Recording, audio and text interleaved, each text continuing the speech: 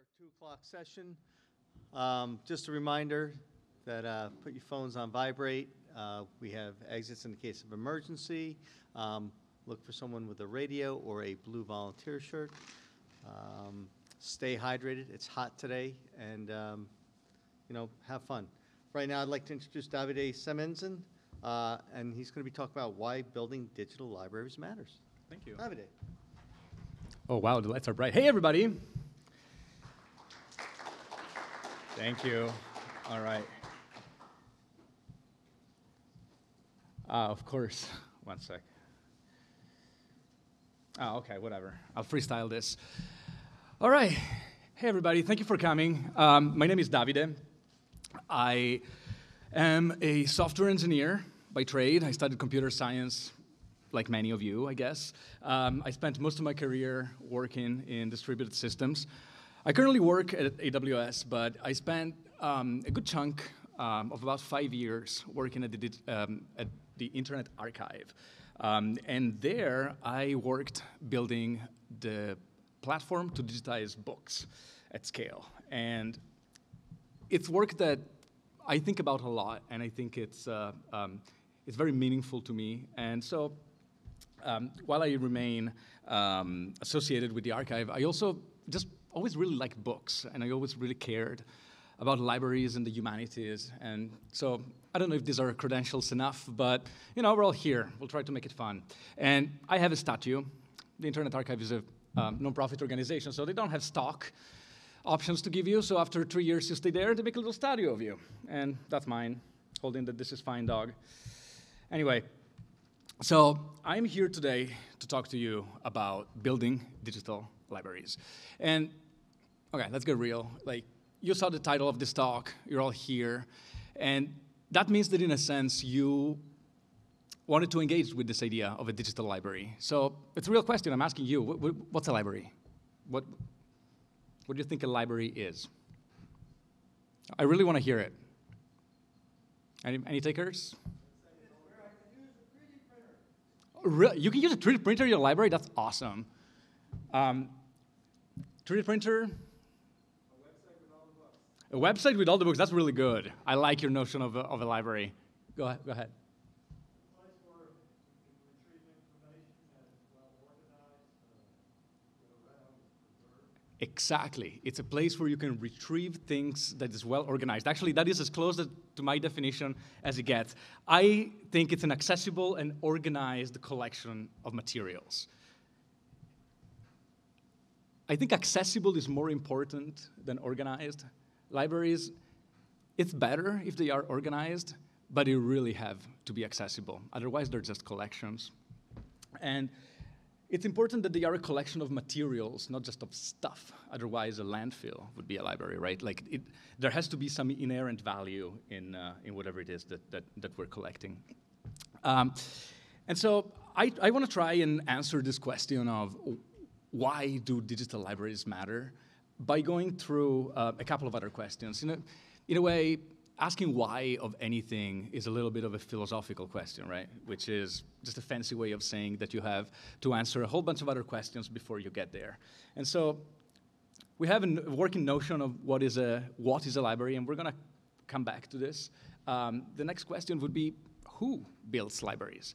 And, you can think of your classic library, like your library down the street. That's a library. You can think of the library in maybe high school or university or your law firm or the Internet Archive. Private libraries are libraries as well. And people have been building libraries since the dawn of time, so the ecosystem is really robust.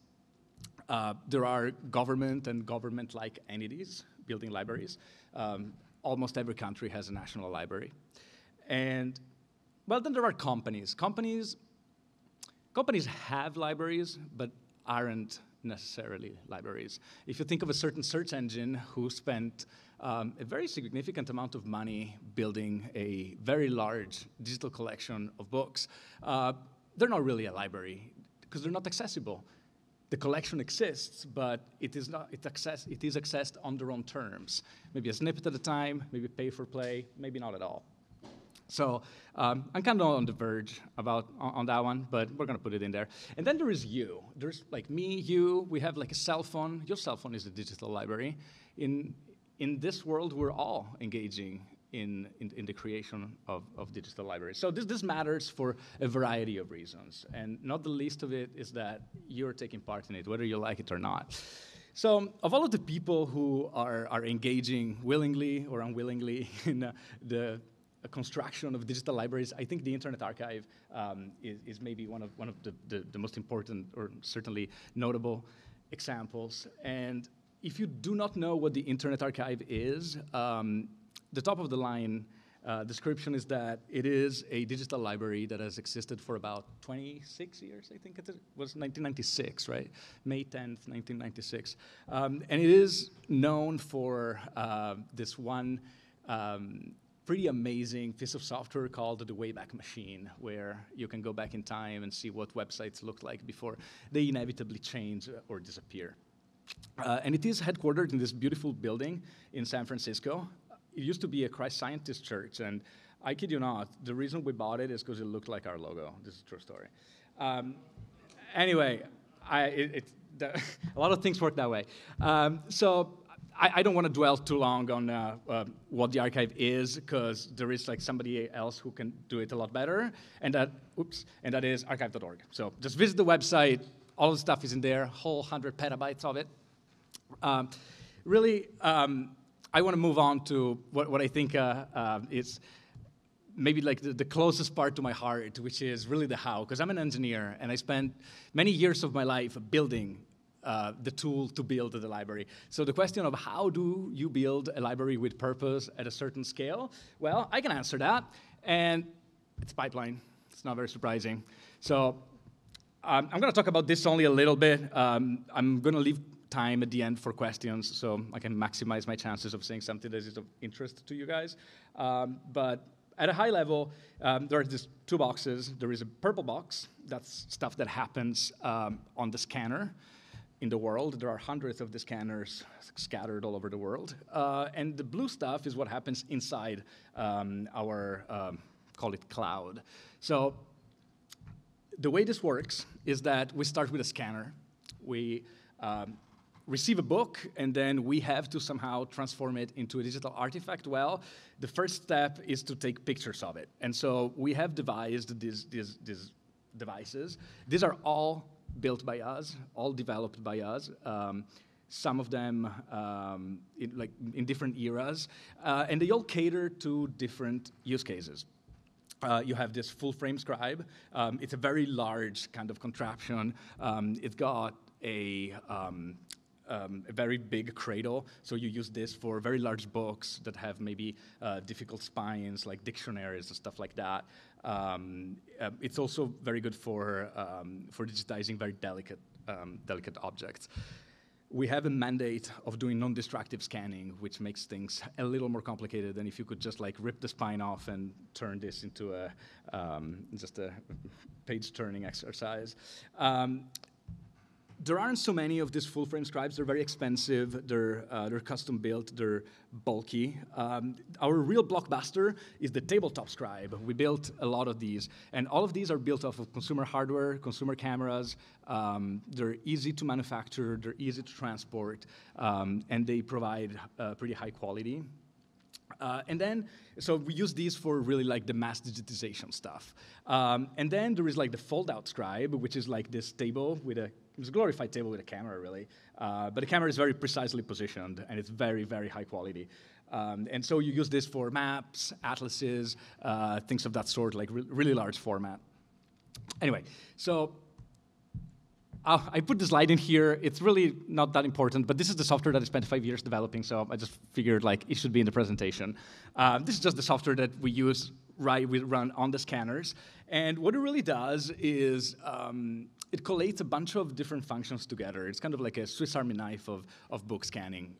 It can process metadata, load data, try to figure out if there are errors in the way the book was scanned before we send it.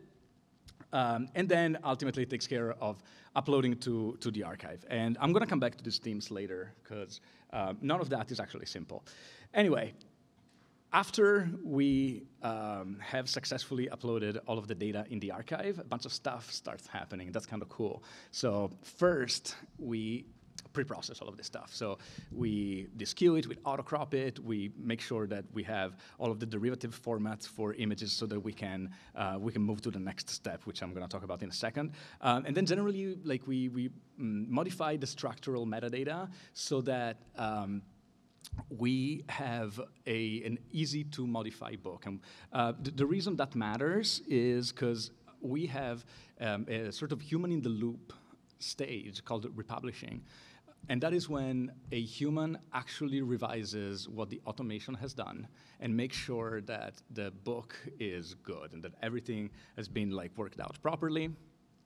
It uses like another piece of homegrown software like this.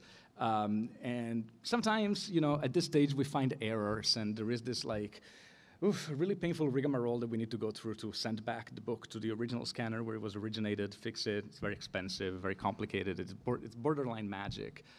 So weird it is. But anyway, provided that the human says, okay, everything looks good, the book is checked in, and we move into a post-processing phase where we actually apply all of those crops and those diskews and all of those transformations, and we do a bunch of other metadata extraction on the images and color correction, all of this sort of stuff. And then the output of this stage is a set of files plus a description of the structure of the book plus the metadata. And then from here, we derive all of the other formats that we distribute: PDF, EPUB, text, we OCR it. I'm going to talk about OCR later. Anyway, and so this is how you end with a digital book, in short. If you guys want to know like more details, we can talk about this at the end. So this kind of like at a high level, what the building blocks are. So what's kind of interesting about this whole thing is what was hard about it. And I entirely arbitrarily divided the challenges that we had into whether they pertain to the bits or whether they pertain to the atoms. So in terms of the bits, what I call the logical challenges, if any of you has worked for any length of time on distributed systems, this is not going to come as a big surprise, but in a highly process-oriented environment, catching and correcting errors as soon as possible is of critical importance, because from the moment an error is made and the page is turned, a clock starts ticking, and with every passing second, correcting that error becomes more expensive. I talked about this rigmarole that we have to go through if we figure out, I don't know, 2, 3, 4 days later that a book that was scanned has a page that was blurry or something. You have to go figure out where that book is, figure out what the page is. It takes like a lot of time. Metadata curation also kind of a thorny problem, mostly because books are, and this is a theme that will come back. Books are an expression of human endeavors, and so they are very, very different from each other. They don't follow a schema, and computers really like schemas, and so sometimes it's really difficult to wrangle things that way. And obviously, you have to maintain large databases of metadata, and Brewster hates databases. Anyway, maybe one of the biggest real challenges that we had, and by real, I mean stuff that will ruin your day if it doesn't work, was this problem of delivering industrial level process reliability over what it is fundamentally an unreliable backend. And so let me talk about this for a second. There are very good reasons why the Internet Archive is quote unquote unreliable. I think that by my estimation, the Internet Archive is available 99.9% of the year, which is a whole lot better than your average library, which is available hardly 50% of the time. But for a digital native, 99.9 is not so great. And so, I mean, I think if you tally it at the end of the year, like the archive maybe was offline for an hour a year, but it's not continuous, it's in blips. And if you're borrowing a book, that really doesn't matter that much. Sorry. But if you're trying to upload a book, it starts really, really disrupting your process. And as it turns out, people who do book scanning, I mean, that's their job. And if people cannot do their job, they don't get paid. And if they don't get paid, they rightfully get very angry. And so we had to figure out a way to make sure that all of this system that we had devised kept running, even when, if the archive became a big hole in the ground for a while. And again, if you've worked on distributed systems for any amount of time, the kind of solutions that we came up with, they're not particularly groundbreaking. It's like a lot of retries, a lot of backoff, lots of caching everywhere. But it surprised me in retrospect how much time I spent trying to, fix this kind of problems. Oh, another error, something that really plagued me was people who put error messages inside the 200 OK. Don't do that. Anyway, networking was also a big problem at times. Like if you're beaming very large amounts of data over the open internet, at some point something is bound to go wrong. And sometimes something goes wrong in an AES that's completely outside of your control. So what do? Build a lot of caching, mostly. But again, this is not particularly surprising. The stuff about atoms, about the physical world, was what to me was the newest. Because as a software engineer, I am not really used. I think I have some difficulty dealing with the fact that the physical world has constraints. And so, if you're scanning any amount of books, you have to move them around, and they're bulky and they're heavy. So you need pallets and boxes and forklifts and containers, and it's a whole thing. And you have to keep track of where everything is. You need to write software for that, obviously. But, software kind of assumes an idealized version of the world. And sometimes the world doesn't behave that way. So, book disposition was a problem at some point. Where is the stuff? Hard problem. I'm going to come back to this, but what I pompously call the variability of the input space really means that books come in all sorts of really wacky formats, a lot. And very quickly, whatever assumption you make about a book, other than it exists, is going to be proven wrong at some point. It's crazy. Sometimes books are just broken. Pages are missing. There is ambiguity about how to deal with them. Sometimes they have pop-ups, fold-outs, all sorts of things that will make them not fit in our scanners. And then I kind of put it here in the physical world because mostly stuff fails physically, but I mentioned that we built this stuff out of consumer hardware. And consumer hardware is consumer hardware, and sometimes it does not behave as advertised, or sometimes it doesn't behave at all. So surprising how much time I had to spend debugging drivers. More than I cared, but so it is what it is. So now that I'm here and I have a pulpit, I actually want to address a little pet peeve of mine. So a couple of years ago, maybe a couple of months ago, maybe a year ago, this video made the rounds on the internet. And here you see Eliza. She's awesome. She works as a book scanner at the San Francisco Scanning Center. She's one of our best scanners, one of the fastest. In fact, I used to use her as a benchmark. She's an extremely thorough and capable person, and she's really, really good at her job. So this video made the rounds on Twitter. And if you have not been on Twitter, what you need to know about Twitter is that Twitter is a place for nuance, where everybody's very calm, and where everybody really takes their time thinking about what they're about to say. And so when they saw this video, there is a particular type of tech bro who will not be able to resist the temptation of optimizing a thing that he just learned the existence of, and it's invariably a dude. And so it's the kind of person who will say, oops, why isn't this automated? Why do you have a person? And this really, really annoys me to no end. And so I just want to talk about this for a second, because the fact that we have a person in there, that is not a coincidence. It's not because a robot could do it better. So first of all, if you were to put a robot where that person is, well, first of all, you have to account for this. I mentioned books, they come in all sorts of shapes. They are big, they are heavy, they are bulky, some of them are fluffy, some of them are tiny, some of them have fold-outs, some of them have pop-ups. Some of them, this happened to me, have tomato sauce in the cover. this is only this is a real thing. It's good luck automating that. Like, give a computer, give a robot the task of turning that. And then, texts are not just books. I talk about books a lot, but these are palm leaves, inscripted palm leaves from Bali. This is still a very common type of medium in Southeast Asia. And, this is very valuable text. We want to be able to digitize it. It's a text.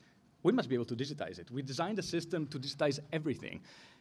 There is no point in trying to automate this. And actually, it's not just that there is no point trying to automate it. A person does a lot more than what you see. A person does a lot more than turning pages. A person disambiguates ambiguity. A person can figure out when metadata is wrong. A person in this loop is a feature. It is not a bug. And if you actually want to run the numbers, I will not run the numbers here for you, but if you actually want to automate, say, okay, I don't care about the palm leaves, I don't care about like the tomato sauce, I only care about harmony books and like, tiny little paperbacks. I just want to scan those. Well, there's only two things you can do. Either you build your own entire automated solution. Good luck building your robot. Or you just get something off the shelf. And there are a few commercial vendors, and if you actually run the numbers, what comes out is that the only metric that automation at this scale improves is cost. So, and since we're on the topic of pet peeves, people are somehow I've been asked about this all the time. I don't know why, but people are super fascinated with OCR.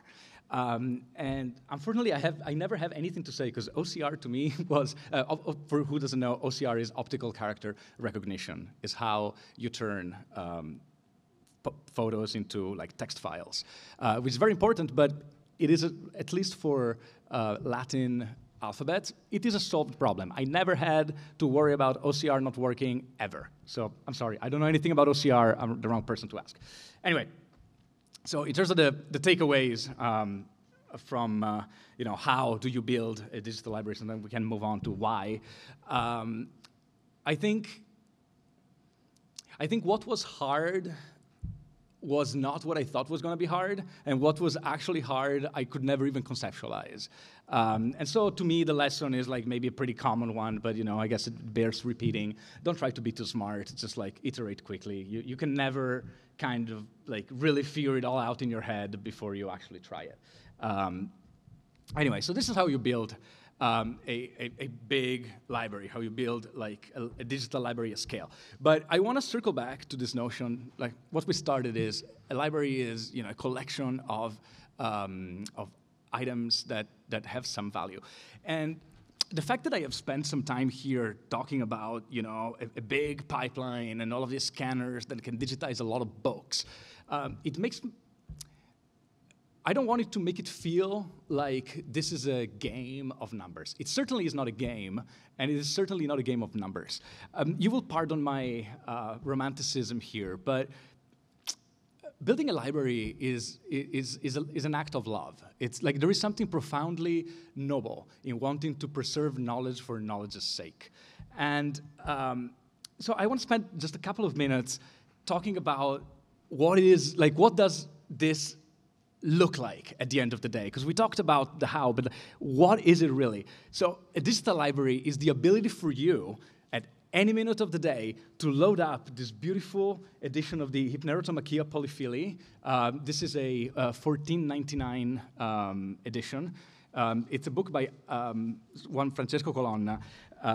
It was published by Aldous Manutius in Venice. This publisher was a scholar, the guy who invented the semicolon and italics, whatever.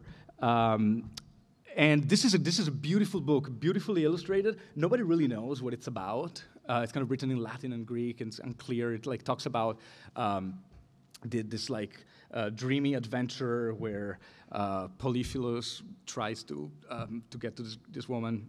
Anyway, it's full of weird symbology. And you may ask, why would I want to know about this? Well, first of all, because it's awesome. Second of all, because maybe you've been reading a book called The Code of Four. great book. I highly recommend it. It's a book about a book. You could expect that from me. Or what about this? This is, I think, a 16. I have it in my notes here. This is 1575 Tractatus on Hieroglyphics. The illustrations in here are awesome. This was sponsored by the Medici family in Florence, like pretty much the whole Renaissance. What about?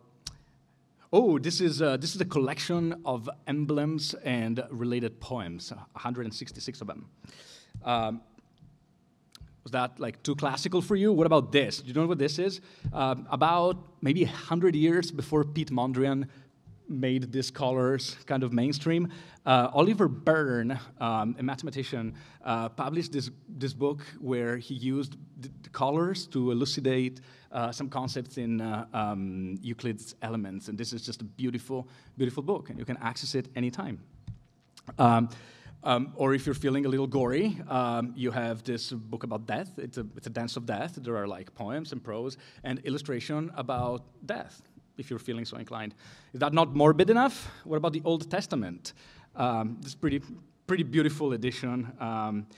There's a pretty beautiful edition of the Quran also. This is, I think, from early 1900s. This was from, I think, 1599.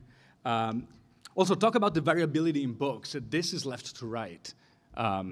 Screwed a whole bunch of stuff up when I had to implement that. This is the Divine Comedy, as verbose as Dante wanted it to be. No, I'm kidding. This is just the introduction. The Divine Comedy is written in rhyme. It looks pretty different, but this is like beautiful, beautiful text. Or what about this Tractatus on how to avoid premature burial? Apparently, in the mid-1800s, this was a concern. And you know, why do digital libraries matter? Also, because like our memories are short, and sometimes we forget some of the weird ideas that we have or some of the bad ideas that we have. Introducing this Tractatus on phrenology. Phrenology is the study of the shape of the head to determine the characteristics and the character of a person, something that hopefully we moved on from. But you can access it. There's this beautiful, oh yeah, talk about edgy. This is beautiful, beautiful book. It's a series of thoughts from American pilgrims in Brazil. This is pretty interesting. This is the first book about cryptography. It's from the early 1800s. So to this crowd, maybe pretty interesting. But I know what you really want. I think this explains itself. Available right now. I know what you'll be reading tonight. Or maybe, what about this? This is a 1943 book from the US Army on how to get tough. And inside there are like a bunch of like really good advices if you want to have a fun night out at the bar. Anyway, okay, this is actually pretty awesome. As I was preparing this presentation, I was going through a bunch of items in the archive, and I was with a very good friend of mine, and he's Thai, and I just pulled up some of the Thai content that we have, because I remember we had a scanning center in Thailand. So these are funerary books from Thailand. So the tradition is that when somebody gets cremated, it's the day that it's the last day that their body exists in its known form. And it is tradition that for each person that gets cremated, the family or the friends, they get together and they make a little book that kind of contains a bunch of scriptures from texts, and it contains just like pictures and like a memory of somebody's life. And this is how they are remembered. And I mean, if that wasn't amazing enough in itself, my friend found one of his ancestors in there and like learned stuff as I was preparing for this presentation. Libraries in action. You never know what matters to whom, but sure enough, this mattered a whole deal to him. This was the text in question. Or what about this? These are books that were sent to us at the archive from a library in Hong Kong. These are political dissent pamphlets, things that somebody has a vested interest to make sure disappear because they matter. And we talked about like the palm leaves. The Internet Archive actually started a palm leaves wiki, where not only you find the pictures that we have digitized, they also get transcribed, and they can be referenced and linked if you're a researcher. Palmleaf.org is where you can find it. It's pretty cool. And a lot of these palm trees, palm leaves, they come from Bali. Bali is pretty rock and roll. They, as a country, decided to go full digital. And so the Balinese digital library is much bigger than just palm leaves. There are like all sorts of artifacts in here. A digital library also means that you not only can travel the world, but like learn more about your neighborhood. This is the Noi Valley Voice. It's a local newspaper from where I live, and we have all of the editions dating back to, I think, the mid-'70s. So, okay, I've shown you a bunch of like cool little things, and I want to talk about for a second, what is a library? We know it's organized and it's a collection of all these cool things. There is one thing that I left out that is, I think, very important I want to stress. Who knows what this is? Any takers? Mark knows what this is. This is the Boston Public Library. This was created by Andrew Carnegie, certainly not a communist. Full expression of American capitalism. You know what it says on the front? I took this picture about a month ago. It says free to all. Free to all. The fact that the library is free is fundamental to the way it operates. Free is a feature. It's maybe even the killer feature. So I want to talk about why free is important. And it's in a way, it's part of what makes the library. Because there are, okay, so first of all, there is a matter of equality. Knowledge is not equally distributed, and sometimes, this inequality falls on social fault lines. But be that as it may, the role of a library is to act as an equalizer. And it cannot do that if it's pay for play. It just simply cannot. A library is also important. It's important that it is free because it means that it doesn't depend on the money of patrons to exist. And it needs to exist because knowledge is easily lost. You remember what happened in Alexandria. I mean, we weren't there, but we know. And a library needs to celebrate the diversity of humankind. And you cannot be tethered to a business model and do that. Like the incentives, they simply don't align. And ultimately, and I think in this day and age, it is particularly painfully obvious that we need this, but a library is a repository of trust. And having texts that we can trust, having texts, having original sources, that's really, really important. And so every library, every free public library fulfills all of these things. But digital libraries fulfill even more. And so we can finally get to talk about why digital libraries matters, digital. And I want to propose a few, there's 5 of them, 5 reasons why. The first one is that this is a Brewsterism, that availability drives preservation, which means fundamentally, if nobody uses it, it will be lost. And I'm gonna break news to you guys, people are on the internet. So if we are to have a library, it better be on the internet, because that's where people look for things. And if you cannot find something, functionally, it's the same as if it didn't exist. And if it doesn't exist, it will be lost. And in this sense, availability is a forcing function for preservation. Although preservation is maybe the more important of the 2 functions, but I don't want to dwell on that. And so digital libraries, by virtue of existing, have the ability to perpetuate these digital artifacts that are all so important. I put together a little diagram here. It turns out that physical and digital artifacts have like specular properties on many dimensions. Some, I will break no ground saying that. Sorry. A digital book is very easy to copy, whereas a physical book is very hard to censor. Physical books require almost no energy. They rarely run out of battery. So, you could engage in a debate about, which one is better? Well, that's not the point. The point is that these are two of the same thing. They're two sides of a new coin.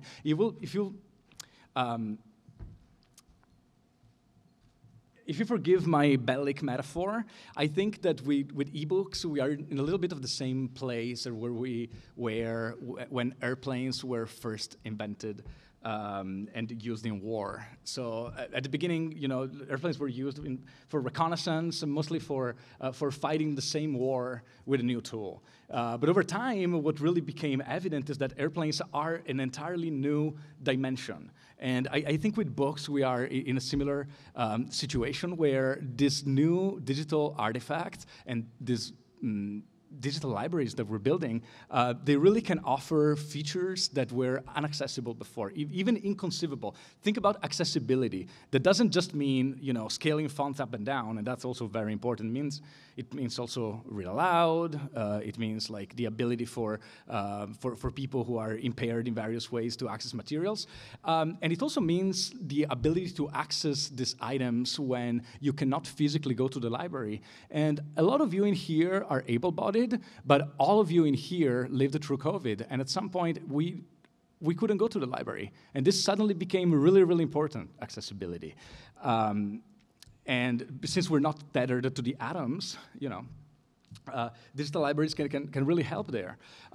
Searching and indexing, that's another fantastic feature. Like at the Internet Archive, my friend Giovanni implemented a full-text search engine. And right now, for free, right this second, you can go to archive.org, and in the homepage, it lets you search the full text of 40, 50, however many million texts. There is like patents and papers and books and what have you. You can search all of that instantly, for free, right now. To me, this is mind-boggling still, because I use this thing almost every day, and whenever it works, I'm like, what? I also know how much goes into making this system, but the fact that we can realistically have it, and we can have it for free, that's just amazing. And then there is sharing. And I want to talk about sharing because sharing is not just like your little button, right? And the button matters, like sending stuff to your friends, that's really important.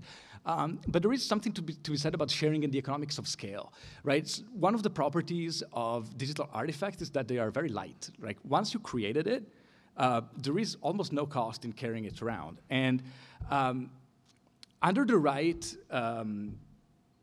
predications, let's say, it is entirely conceivable that after the digital artifact has been created, it can facilitate things like interlibrary loans. Like you no longer have to send the actual book. You can, there is this service, I don't recall the name, but you can ask a library to send you like a chunk of a book. That can also be sped up.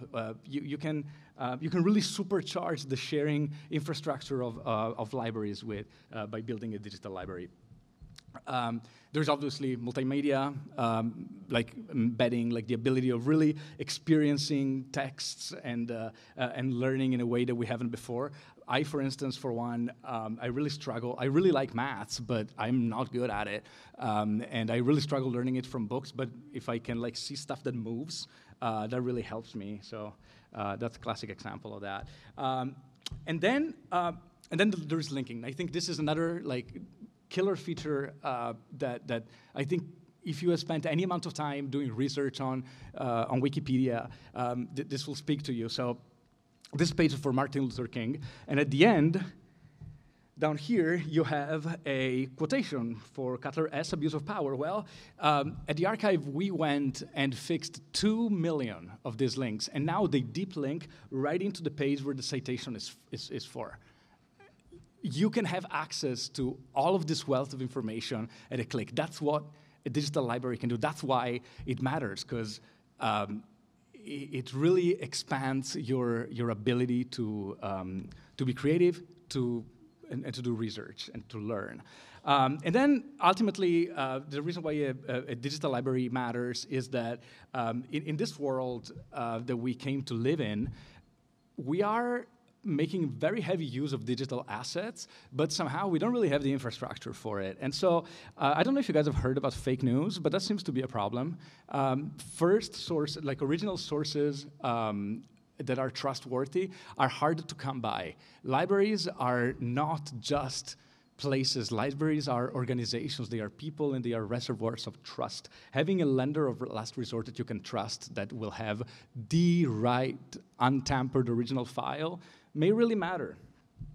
And also, lots of copies keep things safe, but what happens if nobody has the copy? We have to have a lender of last resort, somebody who has the torrent file, the file that all the torrents resolve to. Anyway, I want to just wrap this up. I hope I made a case for why building digital libraries matter, but I want to make it further in the sense of like how does this like affect your life right now? Well, here's a couple of ideas.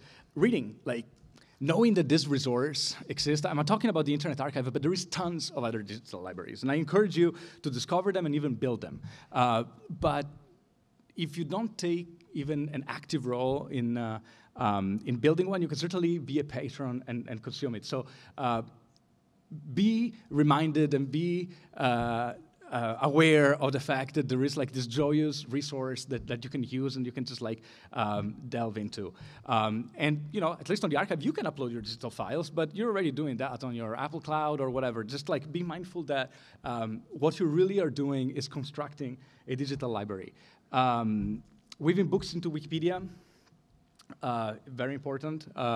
If you find a broken link, you can fix it yourself or tell us. Oh, and you have books that you think should make it. If you have a book that you have seen nowhere and you want it to be on the archive, send it to us. Archive.org. You will find the address on there. We take physical donations. Send it to us.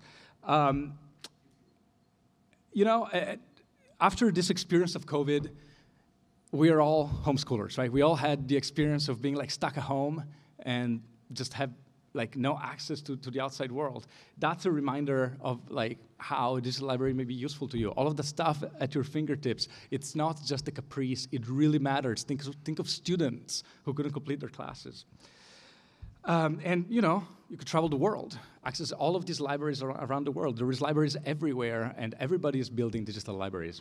I'm not just like, this is not a spot for the archive. This is really a love letter to digital libraries. And I think, I just want to conclude by saying this. I think from the dawn of time, people have built libraries. Like they are a fundamental part of, knowledge accumulation is a fundamental part of like how a society functions. And if we are to have a functional society, we have to have functional libraries. And if we want to have a functional internet, we have to have functional digital libraries. The dream of the internet was to have like this open library, this open conversation, and this free exchange of knowledge. Boy, has it turned out to be harder than we thought, but it was the right idea, and it still is. Thank you.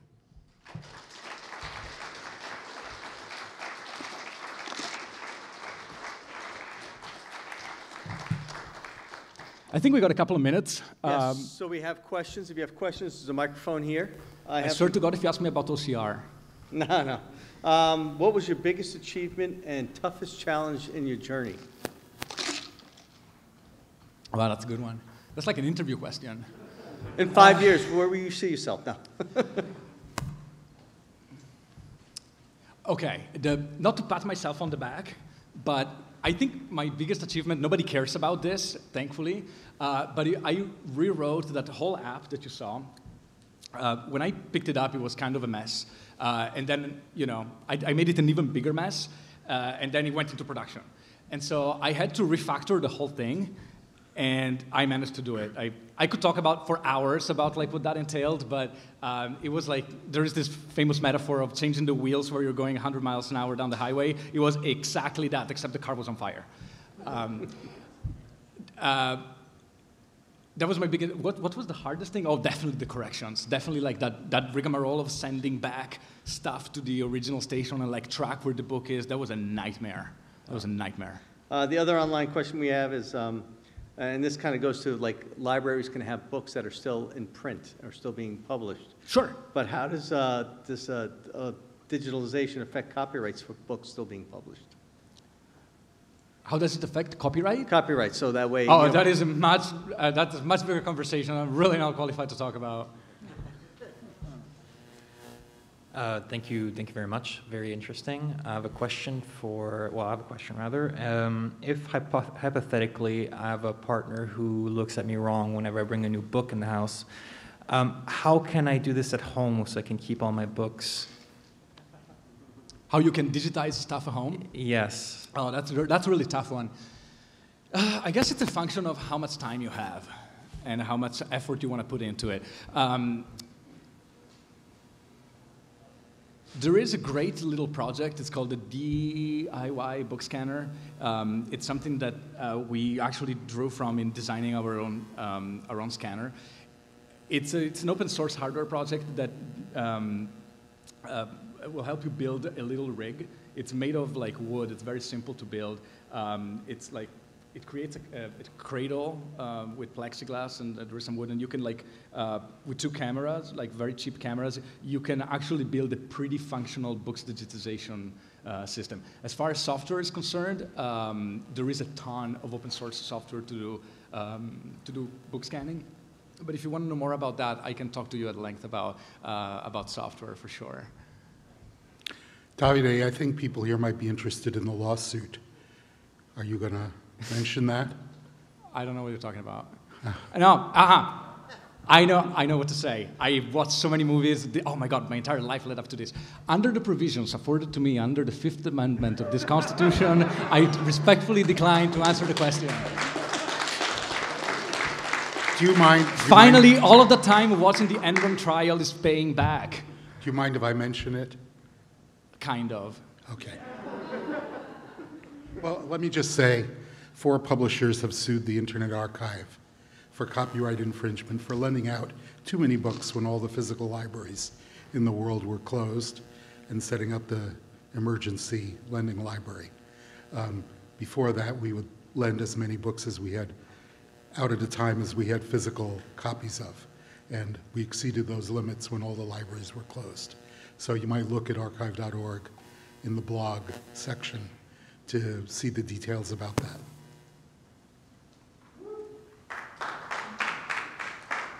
I think my question may have almost just been answered, but I wanted to expand on the previous copyright question by narrowing it to, I did notice the feature on the screen about like borrowing the book, and I probably should have, but haven't taken advantage of that. Can you tell me more about how that works, and does that only apply to copyrighted works, or the rest you can just see it without borrowing it? Oh, sure. The way that works is that you can, like only one person at a time can access the book, and you make an account on archive.org, and you request access to the book, much like you would do in a normal library. You have it for an amount of time, and then you return it, and the next person in line gets it. It's free. Is there anything that you guys like either refuse to publish or refuse to archive that you were given or submitted, or?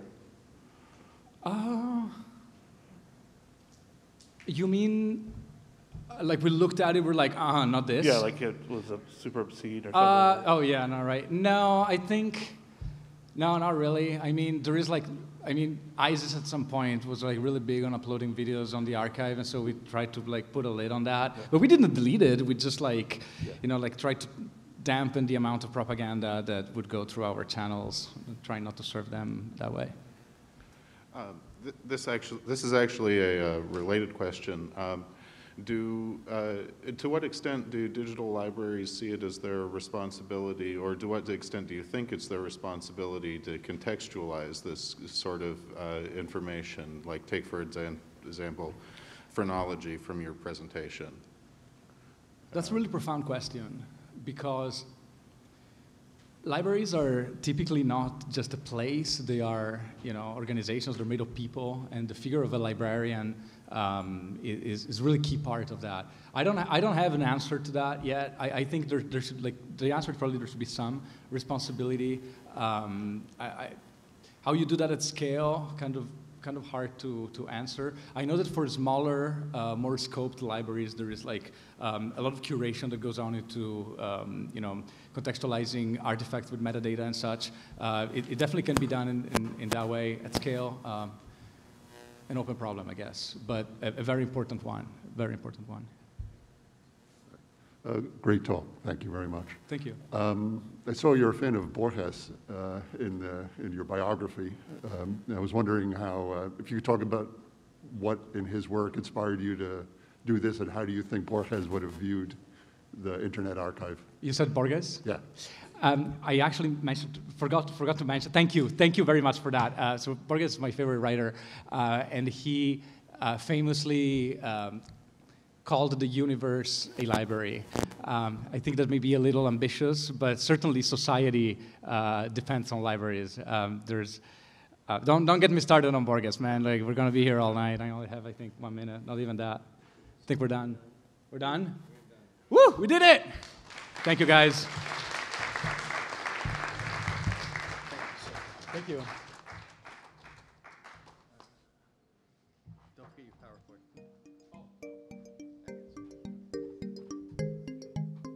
If you have any questions for Davide, he'll be right outside the hall signing autographs, digital autographs.